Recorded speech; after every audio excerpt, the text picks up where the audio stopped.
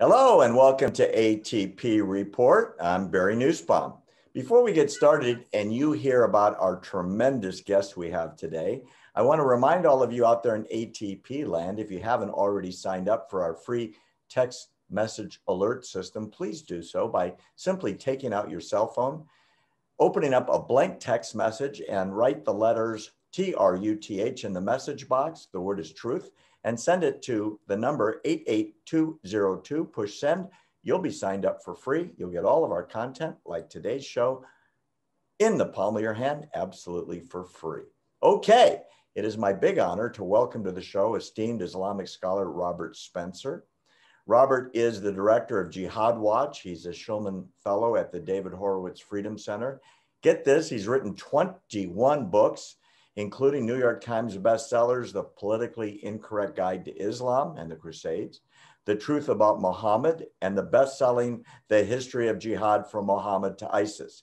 And brand new book coming out, Did Muhammad Exist? Welcome, Robert Spencer. Thank you so much for joining us. Thanks, Barry. Always good to talk to you. So let's start out with your area of expertise, Islamic Jihad, and the source of most of it in the world, Iran. The election for president is over in Iran. The hand-picked, elected, I put that in quotes, new president who surprisingly won, that's a joke, is Aborheem Rashi. And he's not just a hardline jihadist, but he's a mass murderer and a big-time one. And more importantly, he's very proud of his background. He's accused by the world of having personally supervised the trials and executions of somewhere between 5,000 and 40,000 Iranians in the 1980s. He is personally sanctioned by most of the world, including the United States, who cannot even legally talk to him. And meanwhile, this guy calls himself a defender of human rights when asked about the mass executions. The guy is a world-class war criminal. He ran the death panel that sentenced political prisoners to death at the end of the 1980s. How bad is this guy, and why was he picked to be president? Well, Barry, the first thing we have to know about Aborheem Rashi is that these things that you have just described, as far as the Iranian mullahs are concerned, are not a bug, they're a feature. It's not that they picked him in spite of his terrible record. They picked him because of his terrible record for two reasons. One is domestic and one is international. Domestically, they're sending a message to the Iranian people who remain discontented in large part with the Islamic regime, that they are not going to be able to dissent. They're not going to be able to protest. Anybody who expresses any kind of public disagreement, it's very clear what kind of treatment they're going to get with Aborheem Rashi as the president of Iran. And the other thing is, as you noted, he was not elected, he was selected. He was selected by the supreme leader of Iran, who is the real power in the country. And he's going to execute the policies of the supreme leader.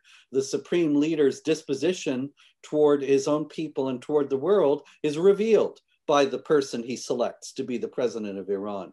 By picking Raisi, the Ayatollah Khamenei is not only showing that he's going to crack down harshly on dissent within Iran, but he's showing that he understands that with Biden's handlers running the United States, that the United States is weak, is not going to stand up to him, and this is his time to step up Iran's support for terrorism worldwide, supporting Hamas, supporting Hezbollah, supporting Palestinian Islamic Jihad.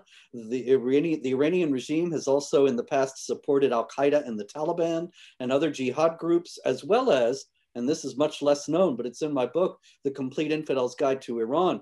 The Islamic regime in Iran has also supported far left groups in Spain and elsewhere. It's clear that they understand that leftism is corrosive to Western civilization and they want to destroy Western civilization. So they support the left.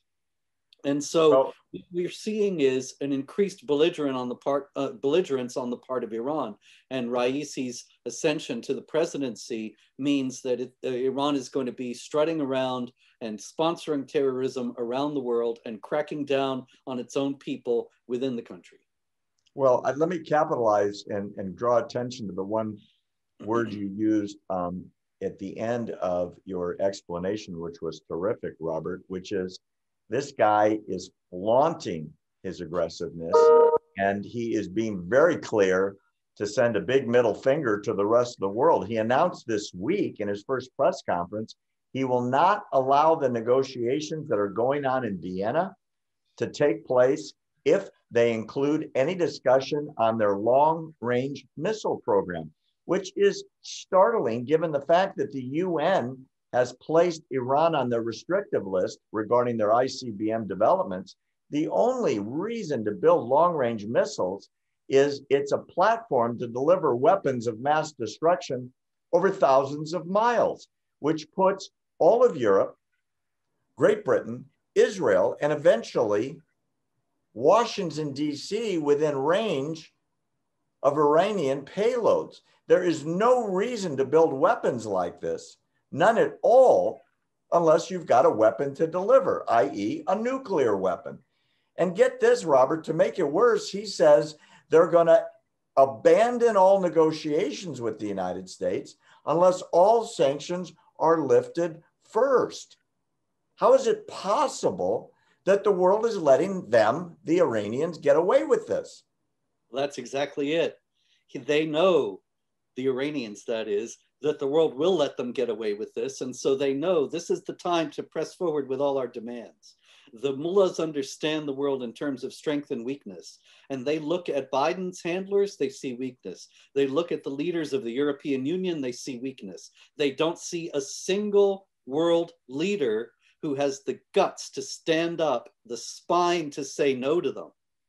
And so they figure this is the time to act. This is the time to make our demands. And we know that our enemies will fold like the houses of cards that they are. You know, when I saw this the things that you just quoted, when I saw those statements earlier, it reminded me of Hitler. When Hitler said at the beginning of World War II, I have seen our enemies at Munich and they're weak. And that was one of the reasons why he was emboldened to act. And Ayatollah Khamenei is exactly the same way and is acting upon exactly the same kinds of assumptions. Yeah, the irony is that in many books, just as an aside, Robert, that were published after World War II, taken from the diaries of Hitler's generals, a number of them wrote in their diaries, if Great Britain had stood up to Hitler at Munich and not given in to his seizure of land that was, this is all I want, and then you'll have peace, they would have killed him. But when it turned out Hitler was right, and the Western Europeans backed down, there was no stopping him, and 100 million people died as a result. So Raisi has one more comment that I find really interesting. He's demanding that the United States show they're honest by lifting all sanctions in exchange for, get this, nothing, Robert, in exchange from Iran. In other words, open up commerce, let the money flow in, let the oil flow out. You guys can build all the ICBMs you want. And, well, we're not going to check anything. We're just going to make a new deal. Why in the world would the United States agree to reward Iran now when they are literally weeks away from building atomic weapons? They may already have enough enriched uranium, Robert, to put together 5 bombs tomorrow morning. Why would we lift the sanctions now? Biden's handlers have to have this agreement. They have to have this nuclear deal. And why do they have to have it? Because Trump said that it was a terrible agreement, the original nuclear deal. And Biden's administration, to a tremendous degree, is all about how Trump was wrong. And it's all about how the foreign policy establishment that has been in power in Washington for decades and for one small 4 years was not directly in power, not completely in power, although there was the deep state resisting Trump every step of the way. But for 4 years, they were not in power, and Trump showed them up and made peace between Israel and Bahrain and the UAE and so on, and the Abraham Accords. And he showed that the so-called experts didn't know anything, and that the so-called amateur was showing them how it was done.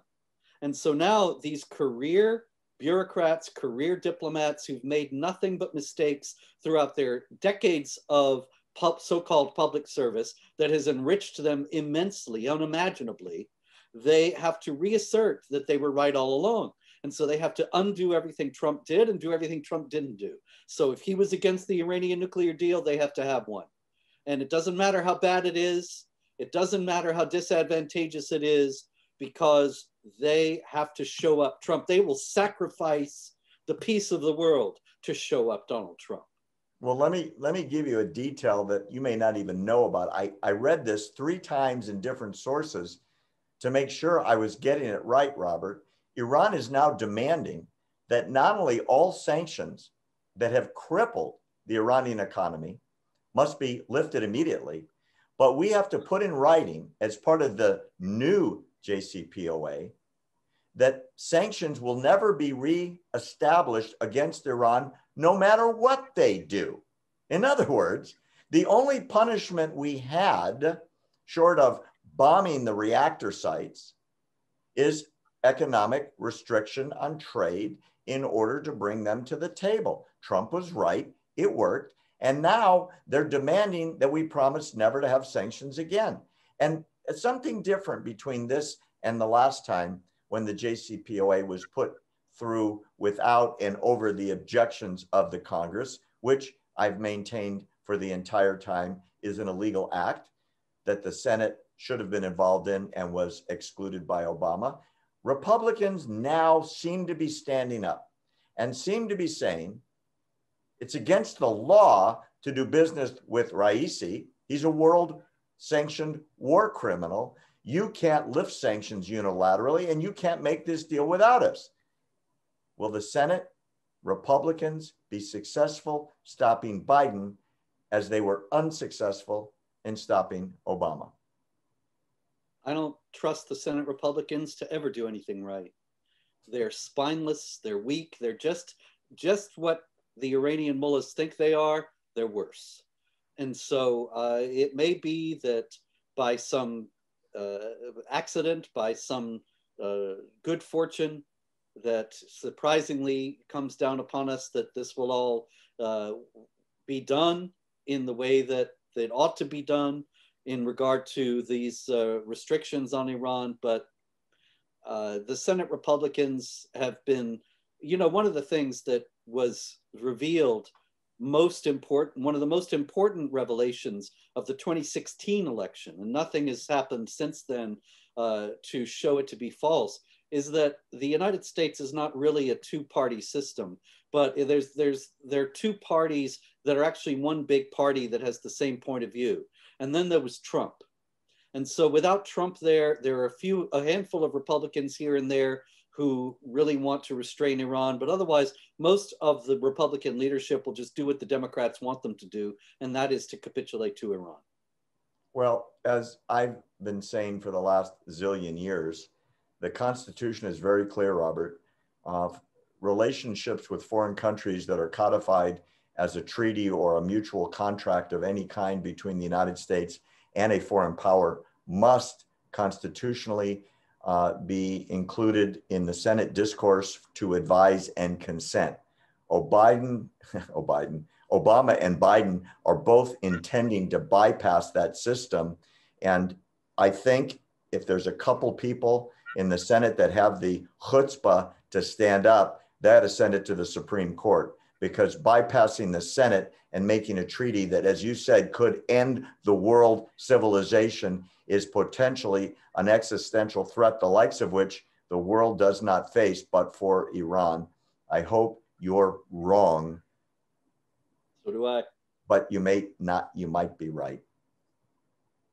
We'll see. Thanks for coming on today, Robert. Would you tell people where they can get your information and learn about you and what you're doing? Yeah, I'm at JihadWatch.org, which is updated many times daily with news and commentary on jihad activity that you will not find anywhere else. And also at JihadWatch RS on Twitter. The new book, Did Muhammad Exist?, will be out in the middle of July and is available for pre-order now, along with my next book, The Critical Quran, which will be out in November. Unbelievable. You are a treasure educationally. I wish the entire ATP world would sign up to get educated, because there's no other source like Robert Spencer. Thanks so much for joining us today. And remember, all of you out there in ATP land, I asked you in the beginning, I'll ask you real quick now, sign up, get our stuff for free. It's on your cell phone. Simply text the word truth in the message and send it to the number 88202. Push send. You'll be signed up for free. For ATP Report, thanks for coming on today with us. I'm Barry Nussbaum.